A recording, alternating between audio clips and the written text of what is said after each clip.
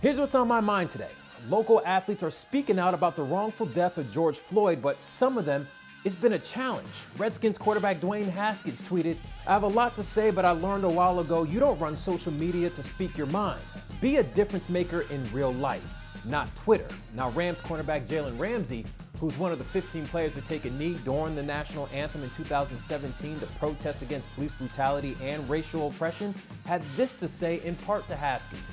"This ain't it. If you have the platform and can use it for good, you do that." Now, I reached out to speak to a few athletes today about the killing of George Floyd and the protests, and I'm not going to mention any names, but the response was unfortunately the same. Some of the athletes feel like if they put out a message or speak about the issues, it's just never good enough, or they're attacked for speaking out.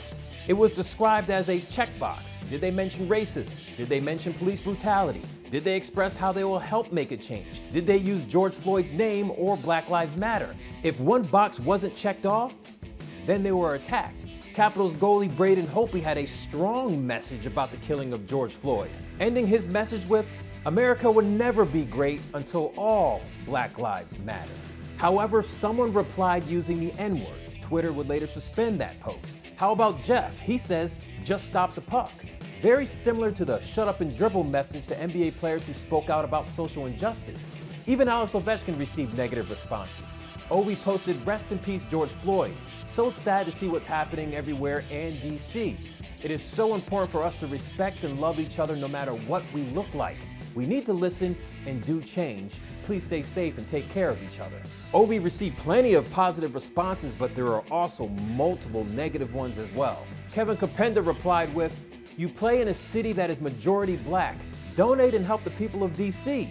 Well, Kevin, he does. Ovi donated more than 4,500 tickets to underserved kids, not to mention he went down to Fort DuPont to visit those kids, even with the Stanley Cup. And look at this picture. It's majority black, just like the city. So if you're a supporter of the protest, don't scrutinize these athletes. Some people want to help out. They may just not know exactly how to do so. But be thankful that they at least tried. I'm Darren Haynes, and that's on my mind.